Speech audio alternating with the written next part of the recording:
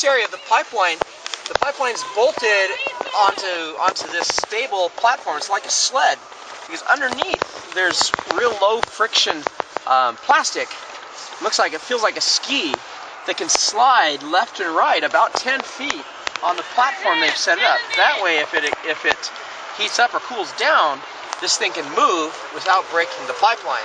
And that's why what's above me, the joints are constructed out of rubber, which is able to bend, and then so the entire pipeline can zigzag with the hot and cold temperatures.